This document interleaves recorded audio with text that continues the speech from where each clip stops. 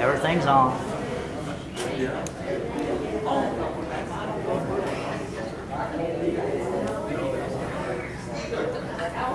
He likes bottles, Coke bottles and stuff. He really plays with It's on. Good morning, everybody.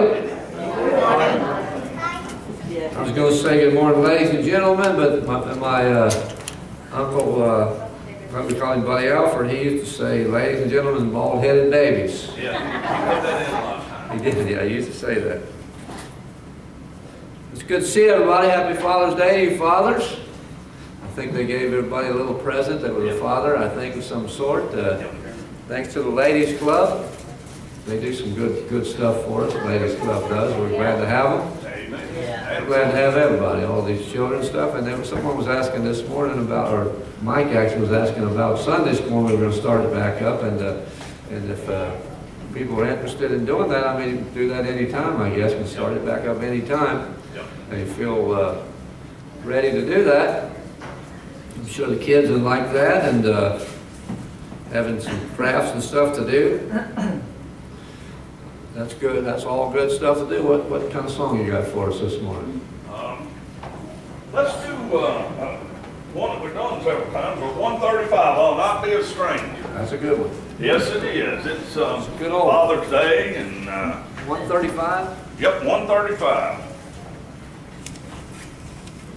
I know a lot of you fathers have gone on and what have you, and hopefully when we all get to heaven, we'll not be a stranger there. Amen. We got a lot of folks over there already, don't we? We sure do, and I was just kind of thinking about that this morning. 135, I'll not be a stranger. I'll not be a stranger when I get to that city. I'm acquainted with folks over there. They'll be friends there to greet me. They'll be loved ones to meet me at the gates of that city foursquare.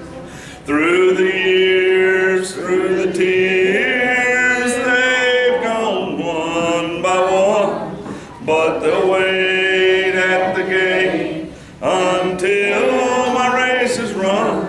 I'll not be a stranger when I get to that city. I'm acquainted with folks over there.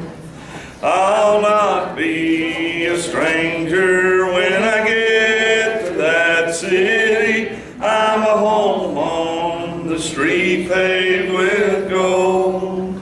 I'll feel right at home there in that beautiful somewhere with my loved ones whose memories I hold. Through the years, through the tears, they've gone one by one, but they'll wait at the gate until my race is run. I'll not be a stranger when I get to that city. I'm acquainted with folks over there. I'll not be a stranger when I get to that city. There'll be no lonely days over there. There'll be no stormy weather, but a great get-together on the streets of the city foursquare. Through the years, through the tears, they've gone one by one, but they'll wait at the gate until my race is run. I'll not be a stranger when I get to that city. I'm acquainted with folks over there.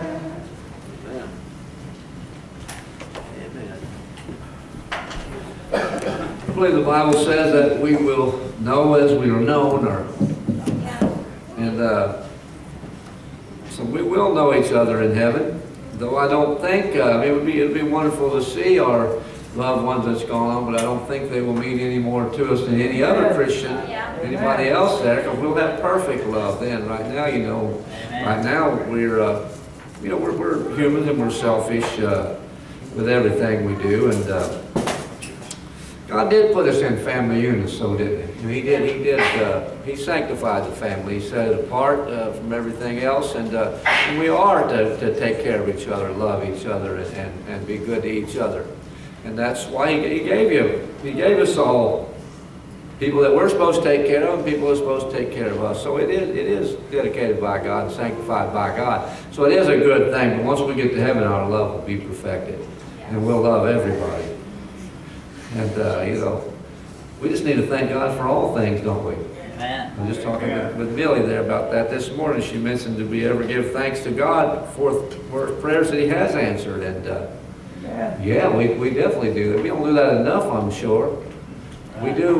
We tend to ask more than we give thanks for, don't we? But we do that, and we do need to do it more often. We do need to do it on a regular basis, because God does answer prayers. He does answer prayers. He don't always answer them exactly the way we think He should, because we don't tell God what to do. God, we should ask things according to God's perfect will. And our will is not perfect. And we ask things amiss sometimes. We don't always ask them the way we should, and we don't always ask for the things that we should. But God knows what we stand in need of. And people will say, well, what about a good Christian person that dies, they might have prayed to live, but yet they died. What about that? And what I would say to them is, if you're a good Christian and you die, then things are only going to get better and better and better for you. That's when things will get good. That's when things will be great. Let's go ahead and, speaking of prayer requests, let's take up some prayer requests. Anybody have one this morning? Yeah? Me and Pam and old man Tom, man, he's pretty bad. But he did tell me he was saved. I spoke to him about the Lord and asked him, did he believe in Jesus, Good. That's a he good said thing. he did. He's in bad shape. He's an old fella, and he's got a lot of problems now. Yeah, Terry? A lady I cleaned for, remember I said she used to be Granny's Sunday school teacher. She's having a lot of heart problems. Okay. And we're glad to see CA back today. Yeah, we're glad to have Brother CA back there. Yeah, we're glad to have him. And Lucy Mays, we need to pray for Lucy Mays. Lucy, keep Lucy in your prayers, and Nancy, of course, always. Keep them always in your prayer, and Ruth. And the Littles are not here again. Yeah, the Littles have been here for a couple of weeks. We need to keep John and Faye in your prayers. They're struggling. William says he needs prayers too. Is that what you're saying? You need prayers? Amen. Yes, ma'am. My family, especially my son-in-law. Is he doing better? Not doing too good? He's not really doing any better. Okay. Well, keep Dick McCormick in your prayers then, for sure. Amen. Yeah, and Geneva and the rest of her family as well. Anybody else? Yes, ma'am? My prayer box and my mother. Yeah. Yeah, we need to keep Millie in the prayers, because she has been struggling with arthritis, and as you get older, things do hit you, and I've sure got arthritis, and I know that it hits me pretty hard sometimes. Yes, sir? My brother. And his brother's name is Charles, and I said George the last time, but it's Charles. His brother's name is Charles, and he did have one operation. And yeah, what were you going to say? He's got another one looking at. Got looking at another one when he gets well enough from this one. Tommy Allen and his son Shannon. Okay. They doing any better, or are they still? Let's hanging on. Okay. Keep the Allens in your prayers. Yes, ma'am? Me and my family. Elsie and her family. Yes, ma'am? The family of Charles Griffith, I don't know how many know this, but he passed away, so remember his family. Remember his family. Yeah, there's no use in praying for him now. No. No point in praying for him now, but pray for his family. Who was it? Charles Griffith, she said. I don't know. I don't think I know him right. I can't place him if I do. Yes, Tanya? A friend of mine just lost her father, or her mother, I'm sorry. Pray for her. That would be, the service will be this week. It's Victor Steffen's wife. A lot of people probably know Victor. Who was that? Victor Steffen's wife. The Nancy. Steffens that used to live near us there on the Popper Thicket? Popper Thicket? No. Different no. Steffens? He lived up in Alexandria. About everybody in Alexandria knows Victor. He kind of likes to get around and talk to everybody. Just a friendly, happy-go-lucky guy. I see. Good man. And then I have a friend whose brother is in the hospital. He's got diabetes, but he also has congestive heart failure. His oxygen level's really bad. He's just got some really hard things going on. I will keep him in your prayers for sure, the whole family and those other requests. Keep Buddy there in your prayers as well. He's still struggling, and our friend Phil Skipper, Truman was asking me about earlier when he's supposed to come, and that's August 22nd, Sunday on August 22nd. And that reminds me, he's still struggling, breathing some too, but doing better all the We're doing a time. revival at Georgetown, Kentucky this week.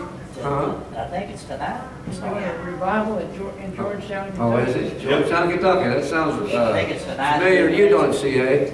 CA goes down there about once a week for the grandkids, I think, don't you? You're gonna be there today, I think, through Wednesday, right? Yeah. Wednesday through Friday is, or Wednesday through No, Sunday? today through Wednesday. Sunday through Wednesday, okay. Yeah, I like Phil Skipper, he's a good fella, good man, and does a really good job, I think, preaching. He does. I think he does. Glad he's a friend of the church. Anybody else? Yes, sir? My prayer list, Nancy Combs, Rodney Grill. Yeah, keep them all in your prayers, and certainly CA too himself. He's going through a lot of trouble right now, and going through a rough patch in his life, and just pray that God will heal him and give him a full recovery. Yes. Yeah, Derek? I had a friend of mine pass away last weekend, and he left his wife and 3 little kids. Oh, boy. Passed away of a heart attack, Barnett family. Keep that family in your prayers. They'll have a rough way, won't they? Amen. Yes, sir. Yeah. This life is hard sometimes. Yes. We got some hard struggles in this life sometimes. We need to be thankful, you know, when things work out for us as good as they do normally. We need to, and that's the kind of thing I was saying that we take for granted a lot of times, don't we? Yeah. We just take those things for granted, but, you know, things can change in the blink of an eye. And, you know, we have no control over that. We have no control of that at all. Keep Stanley there in your prayers too, Mr. Brewer. He's having some trouble getting his medicines regulated and having some other issues. So keep him and his mother in your prayers. Anybody else? Anybody else? Yes, ma'am? I'd like to thank everybody here for their prayers for Buddy Davis and give an update. Buddy caught COVID and he was very ill. His friend caught it too and he died, but Buddy lived through that. Then he got the infection in his heart, had to go back into the hospital. He's recovered from that, and then he had a really severe stroke, which he didn't think he was going to make it, but he went home and was doing much better, and I think we ought to thank God for that. Absolutely thank God for answered prayers, for sure. Absolutely. Yeah, we need to, you know, we need to not just take all the time, but we need to give sometimes. We definitely do. Anybody else? Anybody else? Anybody? Anybody got a silent request on their heart? Because God knows what's on your heart. He knows your thoughts afar off, and He knows the intents of your heart. He knows what you intend. He knows when you say something, what you mean by that. God's a great God. He's a perfect God. He knows and does all things, and we can't beat Him. We can't get Him. There's nothing better than Him. There's nothing greater than God. And just thank the Lord for Him. Thank Himself. Since you can't thank anybody greater than Him, you know, bless God in the name of God. Will you go ahead and open us in prayer if you would? Gracious Father, Lord, we come to you again this morning in your humblest way. You know how, just thanking you, Father, for the many mercies and blessings of life you bestow upon us. We know, Lord, it's through you that we live and we move, we have our being. Amen. We know, Lord, that you're the only way for us to heaven. There's no other way. There's no other name given under heaven among men whereby we must be saved. Amen. We thank you, Lord, for this. We pray for all these prayer requests that were mentioned here. You already know our situation, Lord. You already know who you are and what we need. And we just pray that you continue your love and your blessing to us. You're so good to us, Father. You've been so good to us down through the years. And we just thank you, Father, for all the many mercies and blessings that you bestow upon us. Amen. Again, bless those, Lord, that's sick and suffering today. Bless them, touch us, Father. As I say all the time, Father, you made us, you can fix us.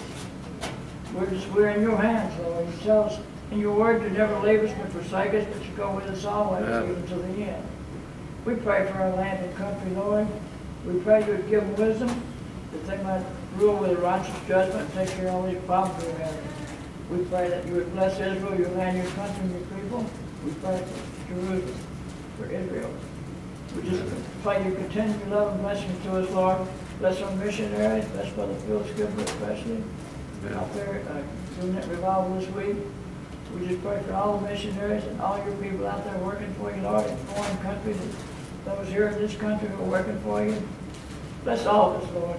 Just bless us and love us. And give us a good message today. Give Brother Randall a good message today. Bless us, Lord. Give all your preachers and teachers a good message, Lord. You tell us in your word you would share a blessing down on us, Lord, that we couldn't even contain it all.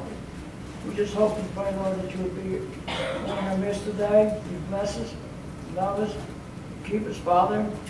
We know that you're a good God. You are.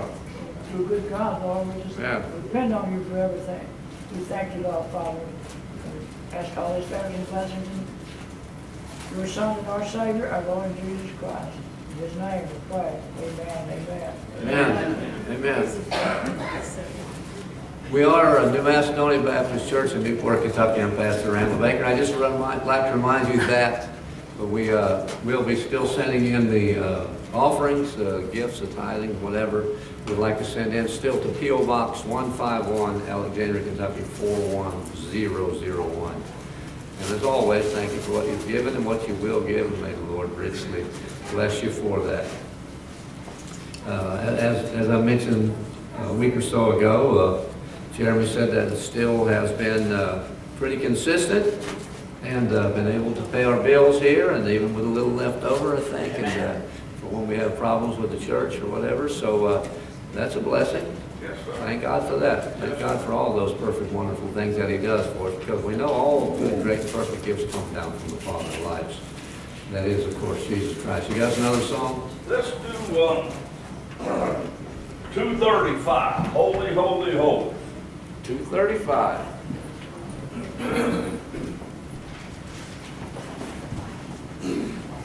Holy, holy, holy. 235. Everybody sing with me now. Holy, holy, holy, Lord God Almighty, early in the morning our song shall rise to thee. Holy, holy, holy, merciful and mighty, God in three persons, blessed Trinity. Holy, holy, holy, all the saints adore thee, casting down their golden crowns around the glassy sea. Cherubim and seraphim falling down before thee, which word and art and evermore shall be. Holy, holy, holy, Lord God Almighty, all thy works shall praise thy name in earth and sky and sea. Holy, holy, holy, Lord God Almighty, God in three persons, blessed Trinity. It's about time for Tanya to sing He Touched Me, isn't it? Who's that? Yes, you could probably do that. 2A? What are you talking about? Yeah, Tanya is welcome to come and sing whenever she wants to. I always give her that opportunity, and she's welcome to come up and sing. Yeah, you come on if you want.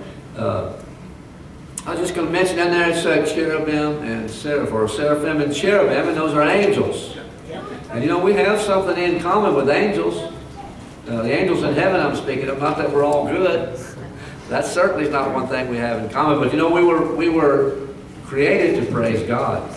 Just as they were created to praise God. They're created to praise God in heaven, and we're created to praise God on earth. And I'm afraid we let it down a lot of times, don't we? We don't do our complete duty always as we should. Come on up, Tanya, and sing a song for us. This is a way we can praise God, singing songs of praise to Him. Amen. Amen. William really likes this song, and it's a really good one. So, shackled by a heavy burden, 'neath the load of guilt and shame, then the hand of Jesus touched me, and now I am no longer the same. He touched me, oh, He touched me, and oh, the joy that floods my soul. Something happened, and now I know He touched me and made me whole. Since I met this blessed Savior, since He cleansed and made me whole, I will never cease to praise Him. I'll shout it while eternity rolls. He touched me, oh, He touched me, and oh, the joy that floods my soul. Something happened, and now I know He touched me and made me whole. Thank you. You're welcome. If we're made whole, Amen. it can only be by the grace of God. Yes. It can only be by the mercy of God. It can only be what God does for him. I mean, we figure of being whole as being healthy and in good health, but I would have to say that being whole is being saved and ready to go to heaven when you die. Because the Bible's made it very clear that not everybody's going to heaven. And of course, it also made it just as clear that all those that would call on the name of Jesus Christ, that would believe in Him and confess Him Lord, that they would go to heaven. So He doesn't pick and choose who'll go. He leaves the choice up to you. It's your choice. It's your choice, and you're able to choose good, you're able to choose evil. That's right. You're able to choose life, and you're able to choose death. And that, of course, is talking about a spiritual life or a spiritual death. That's after we leave this earth, after we depart this life. Go ahead and turn in your Bibles to Genesis chapter 18, verse 17. I had prepared a sermon, or was in the process of preparing a sermon, and then I remembered that it was Father's Day. So I went and got an older sermon that I'd done on Father's Day, and I'm going to do that again if that's all right. And I made a couple updates to it, and this will be a good opportunity maybe to get it on video also as well. And some people that haven't seen it or heard it maybe can hear it, and hopefully God will bless you with it. God will bless you with it. You know, the Bible has quite a few things to say about fathers, but especially the role of fathers is mostly what it gets into now. And as Father's Day here, as we celebrate Father's Day, I would just like to put a question before you, and that what makes a good father? What makes a good father? I mean, is it because he's big and strong and can beat up people? No. But, you know, as I said this before, but when my son Derek was young, he said, you're bigger than Dexter. You can beat him up. Now, most kids, you know, most kids, especially sons, they think their fathers are the biggest, strongest guy in the world and can beat up, can do anything. But you know what happens after they get to be a teenager? They don't believe that so much anymore. They think you're probably the dumbest guy they've ever did see for a while. Sometimes they get out of that.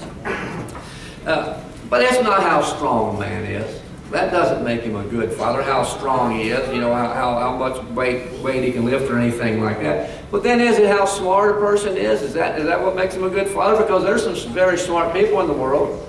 You know, there's some rocket scientists, which I guess is what we base on how smart somebody is. There's scientists, there's doctors. You know, a lot of people, a lot of people are very intelligent, have gone to school for long periods of time. Is that what makes them a good doctor? Some fathers and mothers also, a lot of them, they read all kinds of books and stuff on parenting to see what will make them a good parent. Now in the 40s and then again in the 50s, was updated throughout that period of time. There was a guy named Dr. Benjamin Spock, and that's not to be confused with the guy from Star Trek. Mr. Spock. This is Dr. Benjamin Spock. He wrote a book called Baby and Child Care, where in that book, at first he discouraged people. He discouraged parents from spanking their children. And then he came out and updated the book, and then he completely told people not to do it. He completely said, don't whip your children. Don't spank your children. Be a friend to your child. I'm not saying anything wrong with that. He said, but be a friend of your child, make them the center of your universe. And that's okay too, but he said, don't discipline your children like that. So he influenced a whole generation of people, a couple of generations, and still does, of people in the 60s, and of course the hippies. He influenced them not to discipline their children, to be just their friends too. And you know, that didn't turn out too good. That didn't work too good. You know, when I went to school, particularly in grade school, the principal, you got sent to the principal, you get swats. And even some teachers gave swats. Yeah. They had paddles, and they gave swats for kids that misbehaved, for kids that would backtalk and smart off and stuff. And there wasn't very many kids that did that stuff at that time. Yeah. There wasn't too many that did that. But you know, since that time, violence, especially in the 40s and the 50s, there wasn't very much violence in school. There wasn't very much violence in the world, too much of it anyway.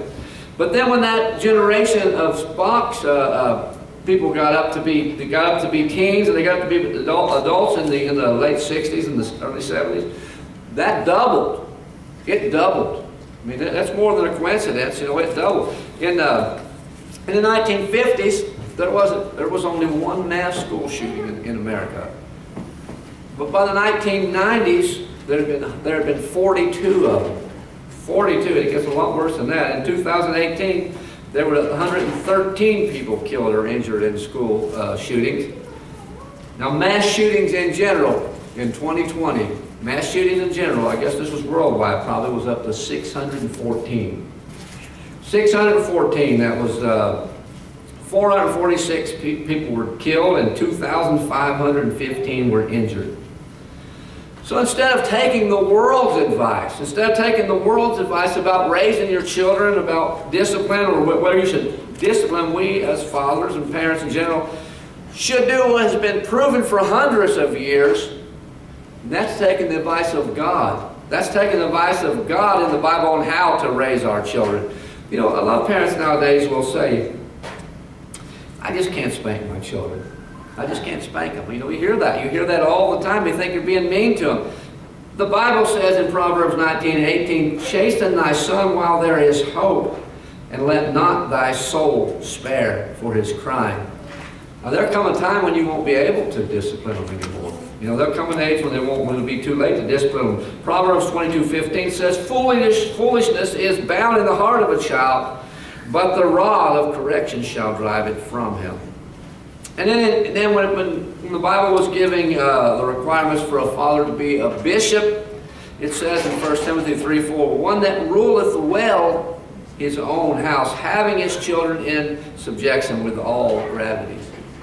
With all gravity. Now, fathers, do you rule your house well, or do you just hope that your children will behave?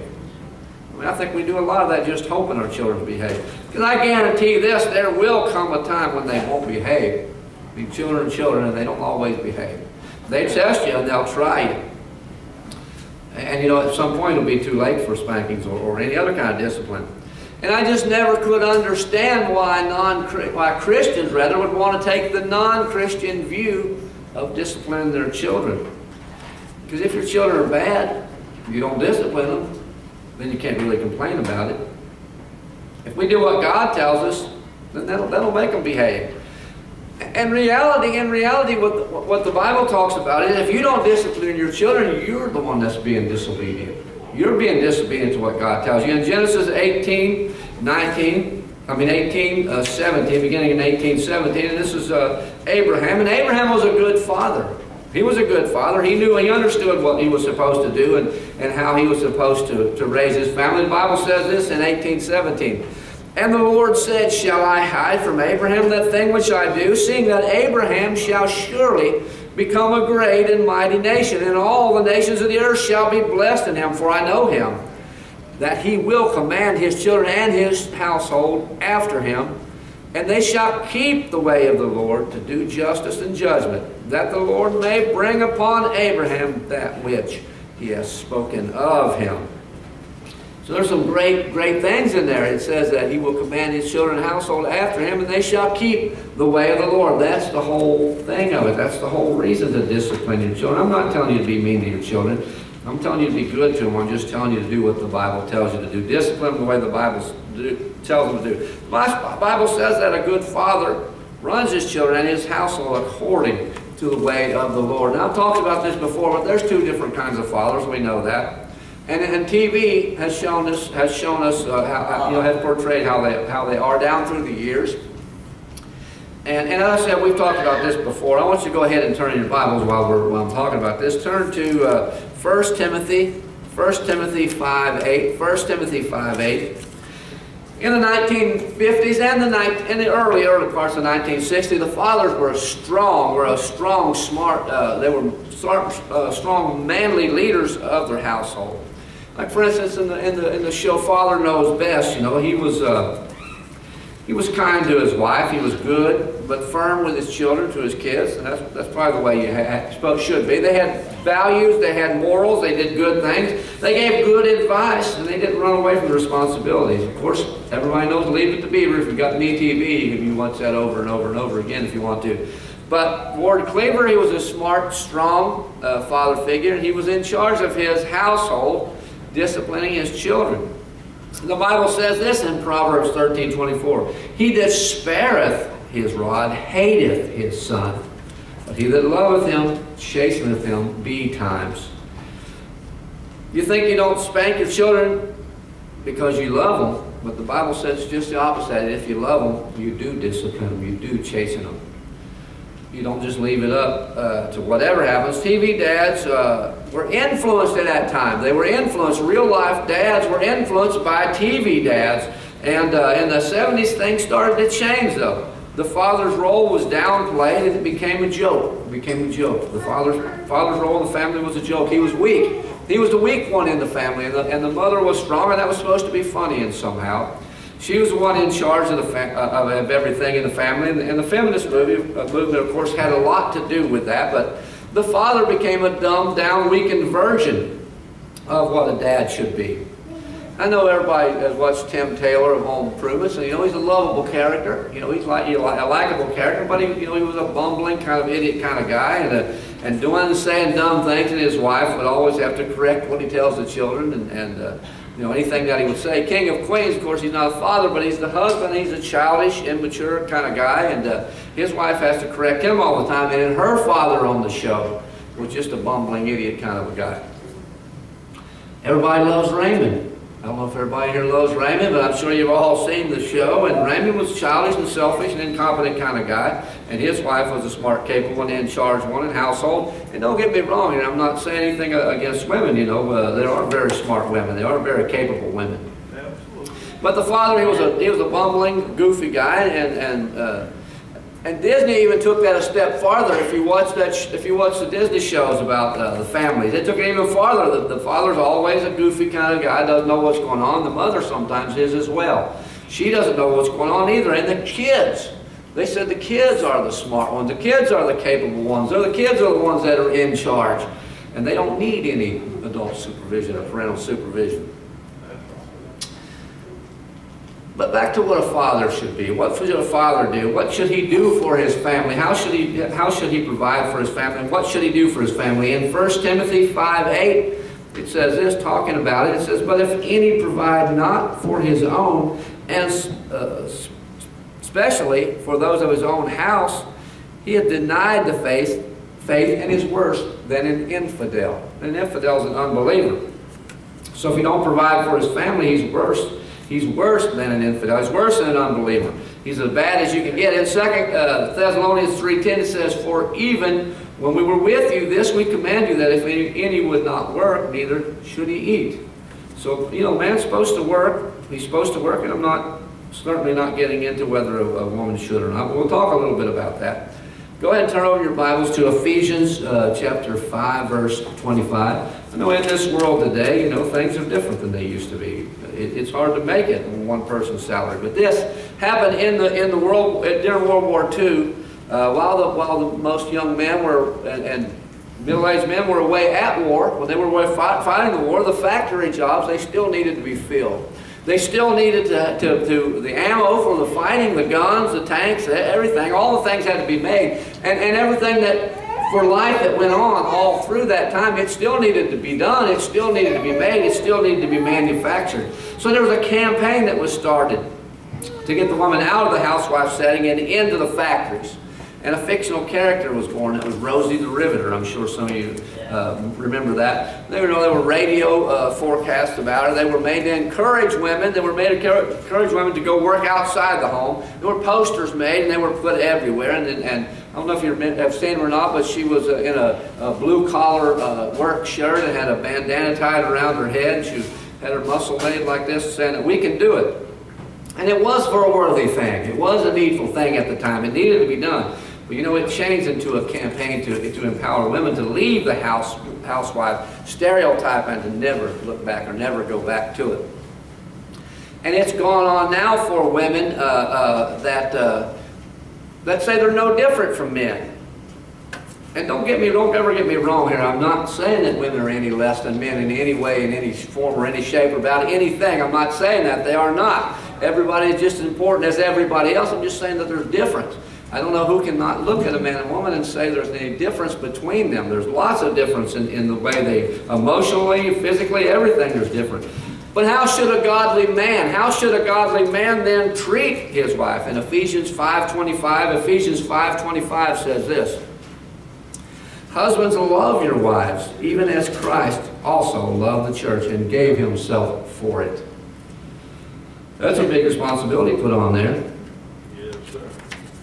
Just look over here in Ephesians 6:4. In Ephesians 6:4, Jesus Christ gave his life for the church. He gave his life for the church. And fathers, husbands, they should be willing to give their lives, if necessary, to protect their wife and their children, their household, their family. They should do that.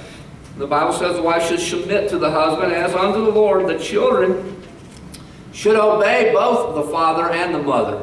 They should obey both the father and the mother. Because the Bible says that's right in the eyes of the Lord. We ought to be willing to do what's right in the eyes of the Lord. We ought to always be willing to, you know, depending on whether it goes against what we believe, what we think it should be, or what the world has taught us to believe, we should still do what's right in the eyes of the Lord. You know, even if it's hard to do. And sometimes it's very difficult to do in this world. But we should do what's right in the eyes of the Lord. A good father should chasten the children, but he should love and be kind to his children. You know, there's a good balance. There's a balance in Ephesians chapter 6, verse 4. It says, "And you fathers, provoke not your children to wrath, but bring them up in the nurture and admonition of the Lord." So don't browbeat your children. We're not to browbeat them. We're not to beat them down. We're not to just criticize everything their children do. But we are to lift them up. We're to encourage them. We're to encourage them in the nurture and admonition of the Lord. You know, marriage and having a family, that's a big thing. It should never be taken lightly. It should be taken very seriously. Because you know what? We live in a throwaway kind of world. We live in a throwaway world. You know, we got microwaves, microwave dinners, TV dinners, and all that kind of stuff. We got paper plates and paper cups and paper forks and spoons, called flatware or something, I guess. You know, and when you get done eating them, you just throw them away.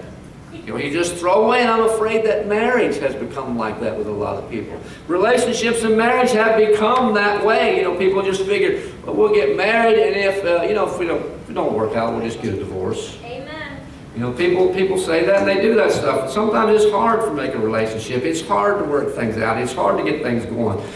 You know, and this was a while back that I saw this statistic, but about 50% of the marriages, I think this is in America, about 50% of the marriages end in divorce. And that's not just with non-Christians, that's with Christians as well. It's about the same thing with Christians and non-Christians. I think in the worldwide there's about 100 divorces an hour. That's a lot. That's a whole bunch. The Apostle Peter in the Bible advised his husband, it says to dwell with them, speaking of wives, to dwell with them, giving honor unto the wife. Giving honor unto the wife. Turn your Bibles to Hebrews chapter 12, verse 5. Hebrews 12:5. Hebrews 12:5. And we as fathers, we should take our cue from someone who wrote the book on parenting. And I'm not talking about that evil Dr. Benjamin Spock. I'm not talking about him. I'm talking about our Father God, who inspired the Bible, who told us how we should do that, who has given us as we said earlier, every good and perfect gift has come down from God. It's come down from the Father of lights. You know what? God promises to give us life and to give us it more abundantly. He's promised that stuff to us. But you know what He don't do? He don't coddle us. He don't treat us like we're little babies and we can't be disciplined, or we can't take any kind of criticism or anything, because He is going to chasten us. He's going to rebuke and chasten us, and rebuke is saying, hey, you're doing things wrong here. You need to do things right. You need to do things the right way. And chasten is discipline. He does discipline us. He don't turn us over His knee, but He does discipline us. He does take things from us. You know, maybe sicknesses even or disciplines. I don't know. I don't know exactly what, I don't know the mind of God. But He does promise to give us life and to give it to us more abundantly, and I believe Him. I believe that He will. He's not going to protect us from every word anybody says against us, from every insult that people give us. He's not going to protect you from that stuff. You know, sometimes we just got to grow up. But you know, after we're saved, we do have that promise of eternal life. He does give you that promise, and that's a pretty darn good promise. I don't know of anything else that could compare to that. But still yet, He don't give us free rein to sin. He don't give us free rein to do whatever we want to do. We can't go out and live like the devil. We're not supposed to do that. He still expects us to keep our vessel clean. He still expects us to do that. It's hard to do, I know that. He expects us to keep it and have a good testimony. In Romans 6:4 it says, therefore we are buried with Him by baptism into death, like as Christ was raised up from the dead by the glory of the Father, even so we also should walk in newness of life. If we're Christian, we should try to live like Christians. We'll fail, we'll stumble, and we'll fall. Yeah. Amen. We got to pick ourselves back up, don't we? We got to pick ourselves back up. We got to ask forgiveness for it.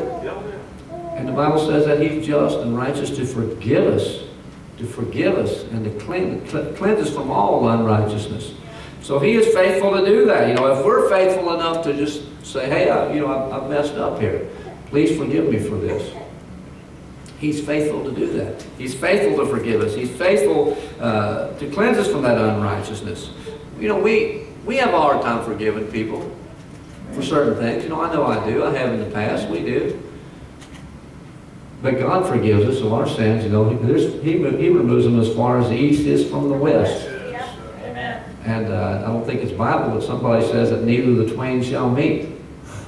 So, you know, it's God is a great God, and He's able to do all things. He's able to forgive you for things. Romans 6:12 says, "Let not sin therefore reign in your mortal body, but you should obey it in the lust thereof." So we're not to let sin overtake us. We're not to let lust overtake us.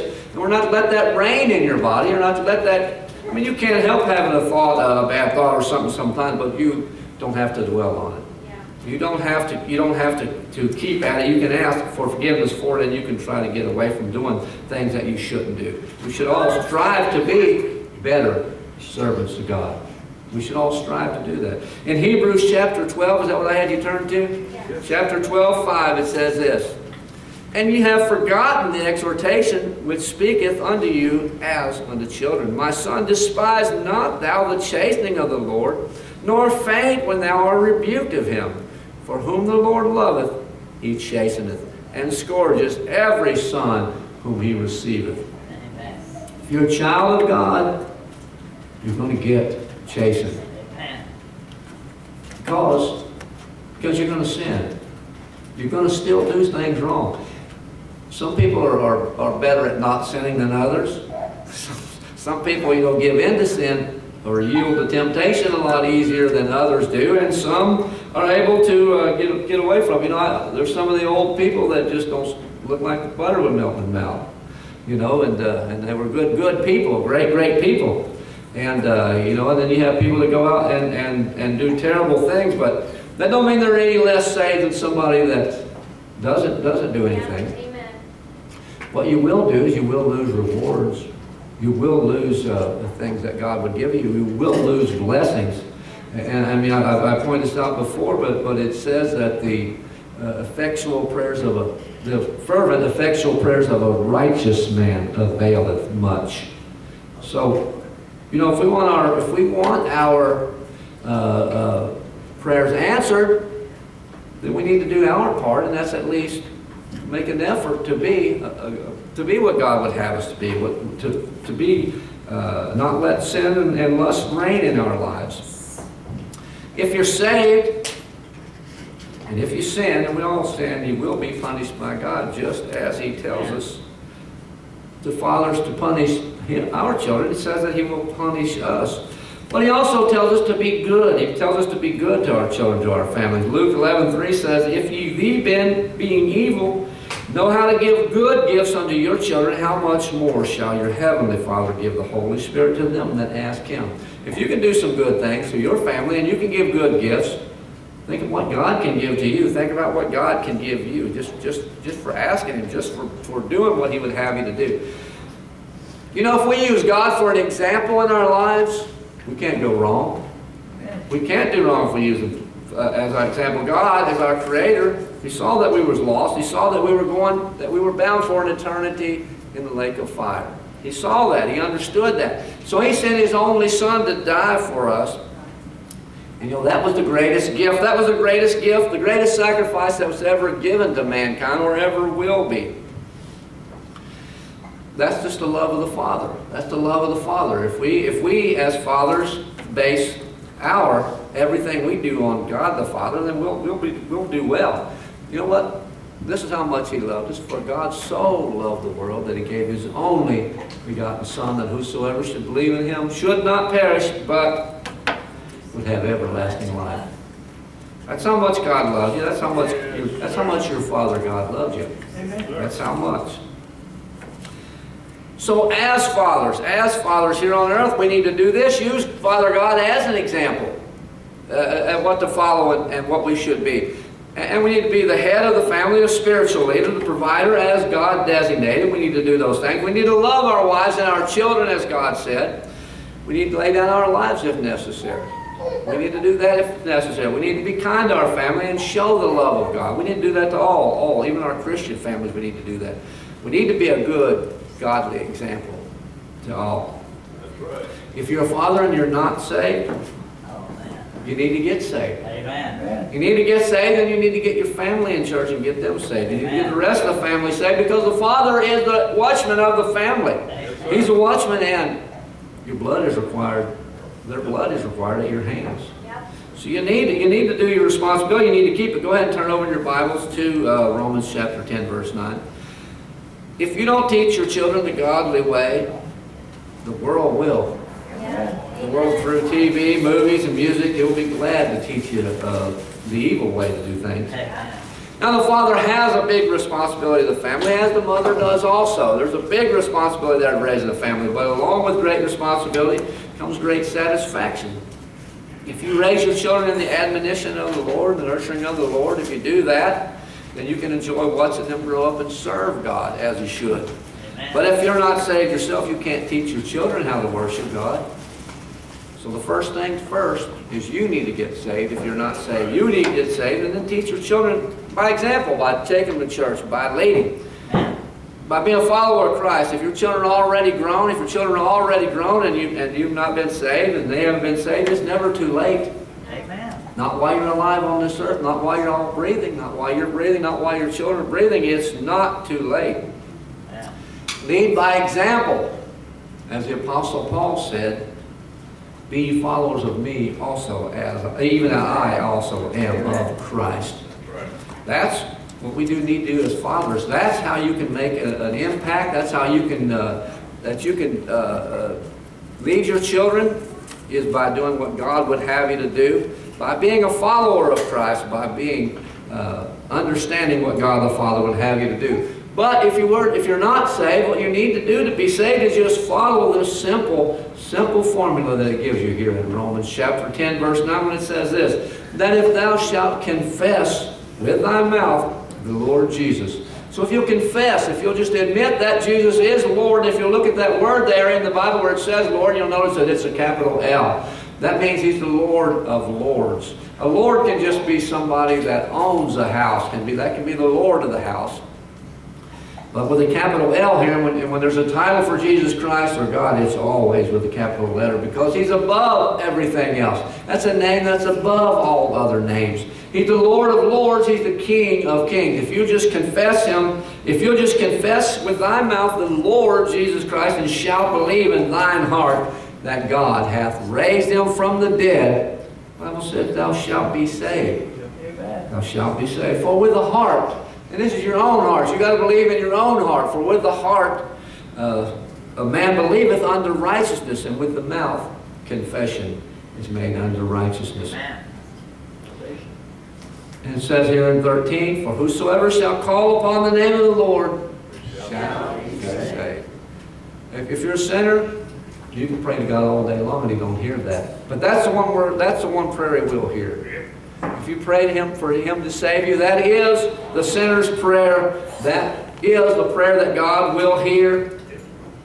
And if you believe it, like He said, if you believe in your heart that He is Son of God, that He is Lord of all things, He's the boss of everything, He's the master of your life. If you can believe that in your heart, and you can confess it to Him, if you can tell Him that, you can call Him, if you can call on Him and say, God, I know I'm a sinner. I know that I'm bound for hell. Please save me. The Bible says thou shalt be saved. Amen. That's pretty easy, folks. That's pretty easy. He ain't expecting you to do no massively great thing to be saved. And we're always going to fail as humans. We're always going to fail. Oh, wretched man that I am, the Apostle Paul said. And look at Paul, what a great Christian he was. What tremendous amount of faith he had. What great things that he did for God. And he still considered himself an old wretched man. Amen. You know, how are we going to be compared to the Apostle Paul? I think Brother Dave has said before, I hate to be standing behind Paul when they hand out the rewards and stuff in heaven. Because what are we compared to? And we don't have to compare ourselves to anyone. All we got to do is just do what the Bible tells us to do, and that is to confess Him Lord and believe in thine heart that God hath raised Him from the dead. and then call on him. That's all the Bible says. And we have to do, and thou shalt be saved. If you haven't done that, folks, I urge you to do that. I urge you to do that before it's too late. As I said earlier, it's never too late as long as you're alive. Once you leave this place, though, folks, it's set in stone then. It's over then. You know, and this is a paraphrase, but as a tree falls there, so shall it dry. So there ain't no changing it, you know. There ain't no changing it then. So just do it while you're able, while you're cognitive, while you know what's going on, while you're alive, while you have breath in your body. Just tell him you believe who he is. Just tell him you believe that God raised him from the dead, and you shall be saved. Close us in prayer, will you? Gracious Father, Lord, we again come to you, thanking you, Lord, for this day. Thanking you for the message we heard. Thanking you, Father, that you are our Heavenly Father, and that you're there for us. Amen. And all things that we do and say, Lord, you're there for us. We just hope now that you will dismiss us in your love and in your fear. Bring us back on the appointed time. Give us safe passage when we travel along. Amen. Love us and keep us. For all his favor and blessings we ask in Jesus' name. Amen.